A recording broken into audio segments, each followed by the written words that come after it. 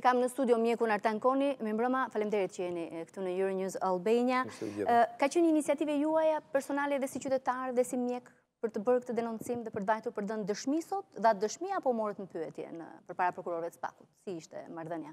Në fakt, u thirra nga prokuroria e Spakut, më shumë për të pasuruar atë kallëzim që kishim bërë rreth një muaji më parë, sepse duhet keni parasysh që prokurorët nuk janë të fushës dhe ka disa detaje teknike për sa i përket sterilizimit, se si kryhet, çfarë mjetësh duhen, si llogaritet kosto e sterilizimit të një seti. Ka ca detaje për të cilat unë dhash, shpresoj të kenë dhënë kontributin tim. Sa që ndruat aty me prokurorët? Kishin shumë informacion, e kishin lexuar mirë dosjen, si çfarë përshtypje ju krijoi?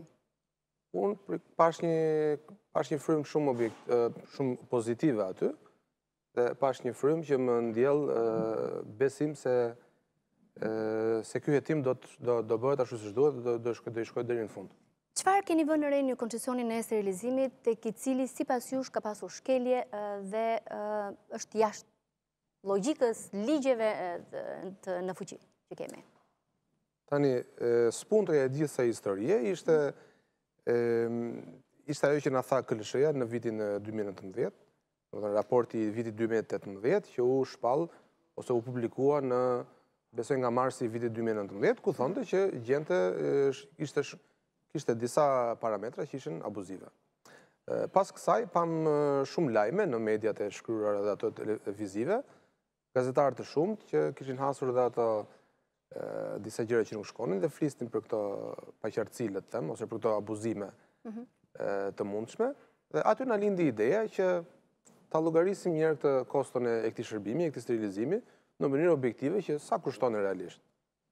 Me vërtet është lidhur një kontratë ku i paguaj mesatarisht 190 euro për set, por realisht ky sa na kushton? Ose sa kushton nëse duam të bëjmë një sterilizim? Dhe me një llogari të thjeshtë që bëm një llogari të thjeshtë, në rang kombëtar, le të them. Kush e bëri? Ju si individ? Unë thjesht e iniciova, ju mbështeti nismathurje më pas. Po, patjetër. A ka arsye politike pas këtij denoncimi? Jo, nuk ka arsye politike. E keni bërë si qytetar, e keni bërë si mjek, ju jeni mjek që jeni në aktivitet? Po, patjetër. Dhe nuk patët frikë të denonconit këtë? Jo. Se ka dhe një dimension personal në gjithë këtë histori, besoj. Patët një moment reflektimi që ç'm duhet mua të merrem me këtë, të shkoj të denoncoj në fundit një aferë në një niveli të lartë. Me thënë drejtën nuk pata. Nëse provohet që është kështu gjithmonë. Me thënë drejtën nuk pata. Unë kam jetuar shumë vjet jashtë, është viti 5 që jam kthyer në Shqipëri. Mbas nga që jam mësuar me frymë tjetër, unë gjetët mbështetje te kolegët e tjerë? Apo thanë Artan që duke bërë se... Jo, mbështetje gjej për herë të kolegët, por është më shumë një mbështetje pasive, le të them, se sa një mbështetje aktive. Po pse është pasive? Po për vetë specifikat e problematikat që ka Shqipëria, besoj, sepse jetojmë në një ambient autokratik, jemi shumë larg nga demokracia reale, dhe duke qenë një ambient i tillë, normalisht edhe njerëzit stepen në kështu lloj kauzash, sepse kanë ato problemet e vogla që ka Shqipëria. Jo do me ishi nga puna, jo do më bëjnë presionet ndryshme, dhe normalisht shumica e njerëzve stepen, e para është kjo. E dyta, që është më e rëndësishme për mendimin tim, jemi vetë popull që akoma nuk jemi mësuar me këtë frymë. Siç është për shembull në Gjermani, në Francë, në vende më të zhvilluara. Domethënë, ngritja e zërit për një problem që nuk shkon, është çështje perceptimi, është çështje fryme, varet si mësohesh. Nuk jemi mësuar 40 vjet komunizëm që të ngrenë zërin, dhe tani kemi shumë të vështirë. Kjo është një fazë që besoj se do e kalojmë edhe në shqiptare. Dhe po ta shikoni... Dhe ju shihni si një kontribut tuaj në këtë? Po, patjetër. Të krijohet kjo frymë ndërgjegjësimi që të gjithë të reagojnë kur shohin diçka që e konsiderojnë si padrejtësi. Ku është problemi sipas jush? Vetëm tek çmimi është problemi në rastin e koncesionit sterilizimit dhe nuk e di se çfarë do bëjnë prokurorët më pas dhe si do hetojnë. Por sigurisht që ka çmime të ndryshme, për sete të ndryshme, kushte të ndryshme sterilizimi, a janë marrë parasysh të gjitha këto, se ndoshta dhe krahasimet unë kam parë në media, në fakt, shpeshherë krahasimet me Londrën, NHS-in, se si e bëjnë ata, sa kushton atje. Pa atje kushton për një popullsi 60 milion, këtu është për një popullsi 2.8 milion, nuk e di se si pastaj bëhet edhe për llogaritja e kostove. I keni marrë parasysh të gjitha këto kur keni bërë denoncimin, kur keni shprehur shqetësimin tuaj? Po, patjetër. Themeli i kësaj, i këtij shqetësimi, është pjesa ekonomike. Sepse unë nuk nisem si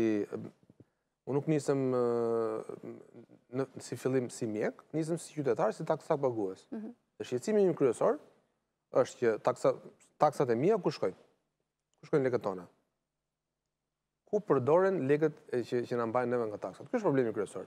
Dhe në çastin që shohim një keq përdorim, le të them, nuk po them abuzim, se atë le ta thotë prokuroria, atëherë më lind pyetja që pse ndodh kështu, dhe më lind në drejta që të pyesësh dhe madje të kërkosh hetim për këtë gjë. Megjithatë, ka dhe një raport midis kostos dhe cilësisë.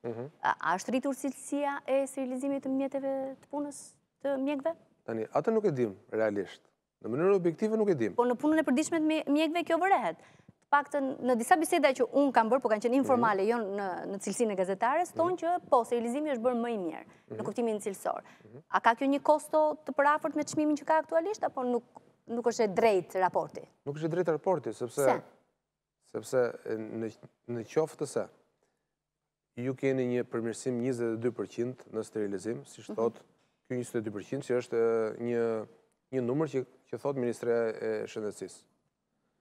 Në qoftë se arrini me 80 herë më shumë kosto 22% përmirësim, atëherë këtu ka një problem.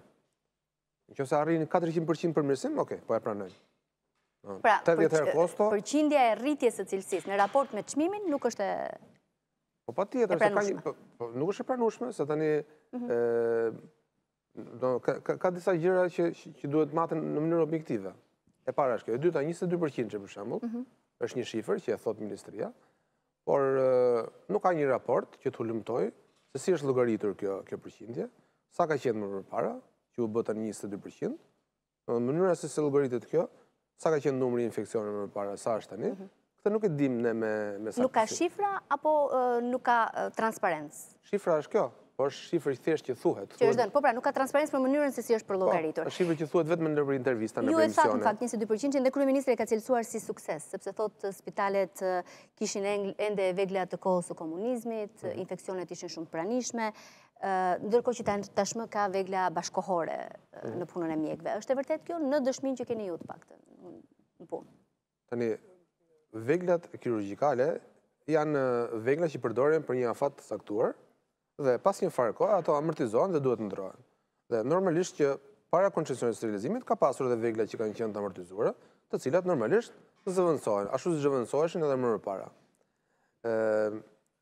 Nuk mendoj se shumica dërmuese e veglave ka qenë amortizuar. Sepse po të ndodhte kështu, ju do të dëgjonit lajme që një ditë bukur në Shqipëri u ndërpren gjithë operacionet në rang kombëtar sepse nuk kemi më vegla. Domethënë, keni parë për shembull në lajme që kanë nxjerrë disa pinca të kalbëra ose disa gërshërë të ndryshkura, patjetër që ashtu veglash do ketë pasur, por ato janë vegla konsumi që kur i vije koha. Në një moment do i vinte fundi. Pyetja e fundit, ke besim se SPAK do të bëjë një hetim të pavarur, të ndershëm, nga i cili do dalë një gjykim të cilin ti do ta pranosh në fund? Apo dhe grupi me cilin jeni bashkuar në këtë iniciativë? Unë kam besim, sepse shoh që ka një frymë pozitive. Si fillim mund të them që ishte SPAK-u që lançoi se ka filluar hetimin pas verifikimeve që bëri, të cilën një hetim të cilin edhe mos ta fillon të fare, sa për dijeni, por kjo vetë fillimi i këtij procesi në një kohë kaq të shpejtë, me thënë drejtën, asnjë muaj nuk është bërë nga kallëzimi, do të thotë që edhe për ata ka një interes, sepse e shohin që realisht është një kaos që për popullin ose për opinionin publik është rëndësishme dhe ka vëmendjen e duhur. Faleminderit, Artan Koni, që ishit në studion e Ilvanau në Euronews Albania. Faleminderit për kontributin që jepni në shoqërinë shqiptare për denoncimet të tilla.